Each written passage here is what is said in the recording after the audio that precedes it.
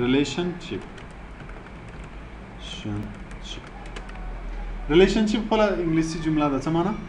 لینک یعنی روابط ته ویل کېږي نو دلته ریلیشنشپ بټوین ټیبل ده د لینک بټوین two or more than two tables is called relationship. لدوو یا لدوو نه زیات ټیبلان چې خپل منځ کې لینک شي دغه ته څه ویل کېږي ریلیشنشپ ویل کېږي موږ تاسو په ایکسل کې هم ریلیشنشپ ویلی وو کوم آیات دی نو دلته هم ریلیشنشپ لرو دلته بیا تقریبا 3 قسمه ریلیشنشپ لرو یو چې دا 1 to 1 one to many to څو قسمه ریلیشن لرو 3 قسمه 1 to 1 1 to many and many to many ریلیشنشپ ته وایي ریلیشنشپ چې کله موږ له دوه نه زیات ټیبلونو سره لینک کوو دوه یا له دوه نه زیات ټیبلونو خپل منځ کې سره لینک کوو دې ته ریلیشنشپ وایي او څو قسمه ریلیشن لرو 3 قسمه 1 to 1 1 to many and many to many اوس راځو اول اکسس ته چې ریلیشنشپ به موږ څه وخت استعمالوو څنګه به استعمالوو څه لپاره به استعمالوو موږ تاسو ګوره په اکسل کې مو ویل که چېرې زه مثلا یو ټیبل ولرم اوس ګوره دا یو ټیبل زه لرم چې په دې کې ما د سټوډنټ معلومات لیکلي دي د سټوډنټ نیم فادر نیم ډیټ اف برث ایډرس ایمیل فون نمبر جوینینګ ډیټ دلته ګوره بعضې فیلډز مثلا پیډ اور ناٹ مثلا فیس رجسټریشن فیس ټوټل اوس ګوره دغه علي چې ده مثلا اوله میاشت یې ما سره وینډوز وویلې او څو فیس یې ورکړی و دویمه میاشت یې ما سره وینډوز وویل مثلا 200 فیس ورکړی دریمه میاشت یې ما سره ایکسل وویل 300 فیس ورکړی نو زه به هغه چیرې لیکم که چیرې دلته بیا ولیکم مثلا ولیکمه چې علي مثلا هلته مې لیکلی وه چې وینډوز یې ویلی ده او دلته مې لیکلی چې ورډ یې ویلی نو ګوره په یوه ټیبل کې څو وارې تکرار شو 2 وارې تکرار شو هلته مې فیس لیکلی چې د یو پروګرام دلته بیا مثلا د ابل احمد که چیرته د احمد ما سره 4 پروګرام ویلی وي په 4 میاشتو کې د هر یو فیس جدا جدا وي نو که زه چیرته دلته جدا جدا لیکم که نه نو په یوه ټیبل کې احمد څو وارې ولیکل شو 4 5 وارې ګوره هر ریکارډ داسې تکراري راځي نو د دې لپاره چې زموږ ریکارډ تکراري را نه شي موږ څه کوو ریلیشنشپ جوړوو ریلیشنشپ څه کار کوي دغه تکرار له منځه وړي یو ریکارډ به د یو ځای کې وي بل ریکارډ به بل ټیبل کې وي دواړه به ترمنځ لینک وي ریکارډ به نه تکراري کېږي تکراری ریکارډ څه کوي چې هم ډیټابیس کې سایز ډېر زیات نیسي که نه اوس مثلا علي دې 4 وارې ولیکل نو یو وار به زیات ځای ونیسي که 4 وارې سایز یې زیات نیسي ډیټابیس ته سلو کېږي او بل ډېر غیر منظم راځي نو د دې لپاره چې زموږ ټیبل ډېر منظم وي ډیټابیس مو منظم وي او ریپیټیشن پکې را نه شي ډیټا مو نارمل وي موږ له څه نه استفاده کوو ریلیشنشپ نه استفاده کوو ریلیشنشپ چې جوړوو اوس مثلا زه یو نوی ډیټابیس به واخلم په هغه کې به جوړ کړم دې ته به نوم ورکړم relationship زه مثلا د سټوډنټ ډیټابیس جوړوم نو یو ټیبل دا په ډیزاین کې به یې واخلم د سټوډنټ معلومات لیکم لکه مخکې چې ما کوم ټیبل جوړ کړی و دلته به ته ټیبلونه په څو قسمه تقسیموي یو ټیبل کې به هغه ریکارډ اچوي کوم چې یو وار لیکل کېږي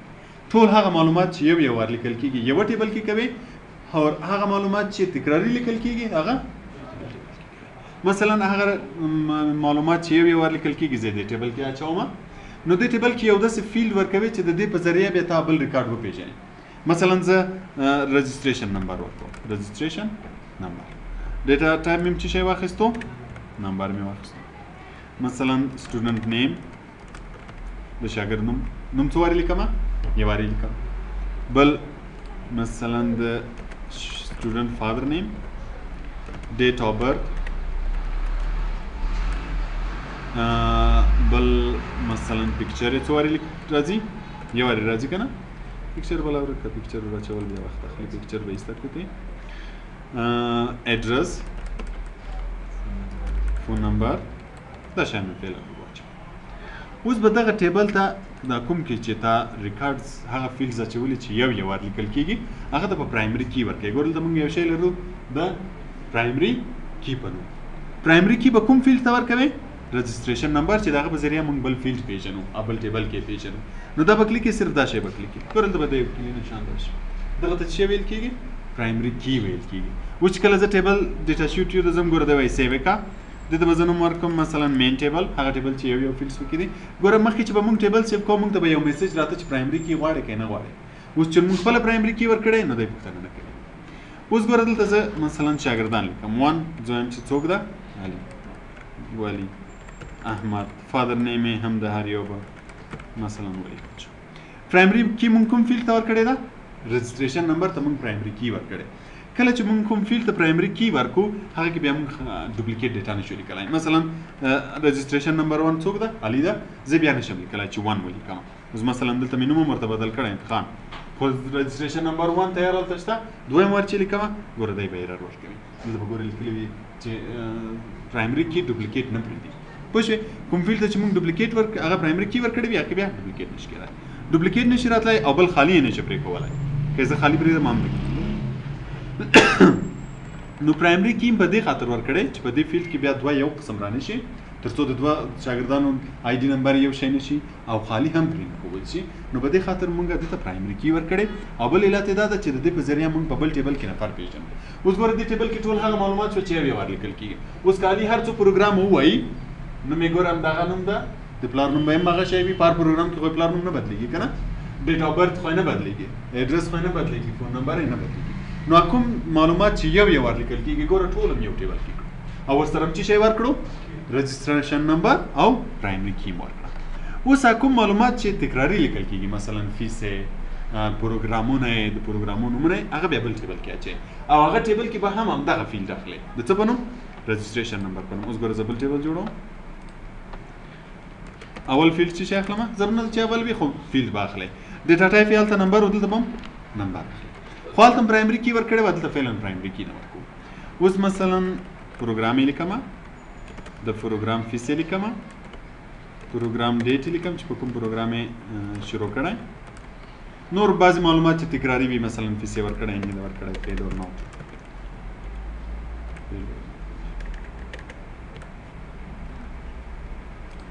yes or no صحیح شو دا مې دې کې واخیستل. ګوره هلته مونږ رجسټریشن نمبر درلود ډیټا ټایپ یې نمبر و دلته هم صرف فرق یې څه شی شو چې هلته پرایمري کی ورکړی دلته به پرایمري کی نه ورکوئ. اوس ګوره دا زه سیف کوم ډیټا شیټ ویو مثلا دې ته ما نوم ورکړو سب ټیبل. اوس ګوره دی ما نه پوښتنه کوي چې دیر از نو پرایمري کی ډیفاین پرایمري کی دې نه ورکړی ورکوئ که نه ورکوئ نو مونږ فعلا نو کوو نه یې ورکوو پرایمري کی. اوس دوه ټیبل هم شوه یو ګوره دغه مین په نوم شو مین او بل سب. په مین کې ټول هغه ریکارډز کوم چې یو ور لیکل کېږي او رجسټریشن نمبر لري پرایمري کی مور کړي سب کې رجسټریشن نمبر خو پرایمري کی نه لري او ټول هغه فیلډز دي کوم چې تکراري لیکل کېږي. اوس به څه رقم کې مثلا د علي لپاره د علي نمبر څو ده رجسټریشن 1 که زه چیرته د علي پروګرامونه لیکم نو زه به دلته ورته لیکم چې رجسټریشن نمبر 1 څوک ده علي ده. کوم پروګرام یې ویلی مثلا زه وایم چې وینډوز یې ویلی څومره فیس یې ورکړی مثلا دومره فیس ورکړی ده په کوم تاریخ باندې شروع کړی یا په کوم تاریخ ختم کړی مثلا په دې تاریخ فیس یې ورکړی که مثلا دویم کس څوک ده ولی نو ته به دلته لیکې چې دویم ولی خو دوی به څنګه لینک کوي اوس خو فعلا لینک نه دي که نه څوک به څه پوهېږي چې دا اول څوک ده دویم څوک ده دریم څوک ده نو بیا موږ څه کوو ریلیشن جوړوو ګوره دا به کلوز کړو او دلته به راشه په ډیټابیس ټولز کې ریلیشنشپ به کلیک کړئ ډیټابیس ټولز ریلیشنشپ ګوره دلته به دغه شو ټیبل خپله راشي که چېرې رانغی دلته به شو ټیبل کلیک یې رابشي که چېرته دا نه وي شو ټیبل کلیک یې رابشي. دواړه ټیبلونه لرو په دې دواړو ټیبلو ډبل کلیک وکړه ګوره دلته به راشي ډبل کلیک وکړه دا به راشي. وګوره مین ټیبل کوم کوم فیلډز پکې وو رجسټریشن نمبر سټوډنټ نیم فادر نیم دا شیان وو او سب ټیبل کې بیا دا شي دې کې موږ رجسټریشن نمبر ته پرایمري کی ورکړی ګوره دلته د کلي نشان وینئ شته دلته نشته نو څه به وکړئ دغه شی به راواخلئ په دې به یې خوشي کړئ دلته چې دا کله راخوشي کړو ګوره دلته ایډیټ ریلیشنشپ راځي دغه انفورس ریفرنشل انټیګریټي دا به پکې کلیک کوئ دا څه کار کوي دا وروسته وایو کریټ به کوي ګوره دوی ترمنځ به یو لینک جوړ شي لاین دغه چې در ریلیشنشپ وایي. اوس ګوره دا کلوز کوئ سیو کوئ اوس چې زه کله مین ټیبل خلاص کړم ګوره دلته د هر ریکارډ سره به اوس د جمع علامې پیدا شوي وینئ دلته اوس چې زه دا کلیک کوم ګوره د علي لپاره یو پروګرام وینډوز لیکل شوی چې موږ مخکې ولیکو که نه. اوس که بل پروګرام هم ویلی مثلا دلته یې زه لیکم چې کوم پروګرام یې ویلی ایکسل یې ویلی د دې مثلا 900 فیس ورکړی په دغه تاریخ باندې ورکړی دی یا نه ده ورکړی. بل پروګرام یې مثلا ایکسس ویلی د دې مثلا 0 روپۍ فیس ورکړی. اوس که دویم ولي لپاره لیکم دلته به یې کلیک کوم د والي شماره څو ده 2 ده که نه نو وایم چې د کوم پروګرام ویلی مثلا ایکسس او کورل ډرایو ویلی. دریم احمد ده که دغه لیکم دلته به یې لیکم مثلا زه وایم چې HTML یې ویلی ده او انټرنټ اوس کله ته دا بل سب ټیبل خلاص کوم ګوره ټول ریکارډ دلته راغلی وي وینې 111 درې 11 دا د چاو د علي و دلته رجسټریشن نمبر 1 د چا ده د علي یعنی دغه درې پروګرامونه چا ویلي دي علي ویلي دي دویم بیا 2 والي ده کنه والي کوم پروګرامونه ویلي ته به 2 ورسره راغلي وینې او 3 څوک احمد هغه کوم پروګرامونه ویلي HTML او انټرنیټ اوس که زه څلورم کس دلته ور اضافه کما دغه لپاره هم د جمع علم پیدا شي مثلا زه لیکم جاوید کوم پروګرامونه ویلي دلته به لیکم د رجسټریشن نمبر څو شو څلور اوس که زه دلته د لپاره ولیکم زه هم چې جاوید چې ده فوټوشاپ ویلی او بل مثلا کوم پروګرام مې بل ویلی پریمیر اوس مې دا ولیکل اوس ګوره زه دا کلوز کړم دلته به څلور هم راغلی وي سټوډنټ ټیبل سب ټیبل خلاص کړه یعنې څلور راغلی که نه کوم پروګرام مې ویلی فوټوشاپ دغه شي ته ریلیشنشپ وایي چې هغه مین فیلډز کوم چې یو ور لیکل کېږي یوه ټیبل کې کوي او کوم چې تکراري لیکل کېږي هغه بل ټیبل کې کوي نو په دې صورت کې چې د زموږ ډیټا به منظمه راځي او ډوپلیکیټ به نه پکې راځي چې ډیټا دوه وارې تکرار شي اوس ګوره علي څو پروګرامه ویلي دي تقریبا 3 پروګرامه یې ویلي دي مګر نوم یې څو وارې راغلی ده یو وارې راغلی ده پلان نوم یې هغه یو وارې بیا تکرار شوي نه دي که چېرې هغه شیان موږ دلته اچولي وای مثلا د پروګرام نوم فیس نیم دا هم دلته تر څنګ ورسره اچولي وای نو که علي 3 پروګرامه ویلی وای نو زه مجبور یم چې علي مې څو وارې لیکلی وای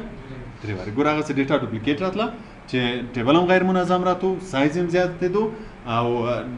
ډیټا هم منظمه نه راتله نو په دې خاطر موږ ریلیشنشپ استعمالوو تر څو هغه ډیټا هغه معلومات چې تکراري لیکل کېږي په یوه فیلډ کې کو او چې یو وارې لیکل کېږي هغه بل فیلډ کې کو او چې یو وارې لیکل کېږي هغه کې یو داسې فیلډ اخلو چې د هغه په ذریعه بل ټیبل وپېژنو لکه دلته رجسټریشن نمبر واخیسته د دې په ذریعه اوس دغه پروګرامونه پېژنو نو په دې فیلډ کې په دې ټیبل کې داسې یو فیلډ اخلي چې د هغه په ذریعه نور وپېژنې او دې ته پرایمري کی ورکوي او بل ته پرایمري کی نه ورکوي او ریلیشنشپ پوه شوې تر دې ځای پورې مشکل نشته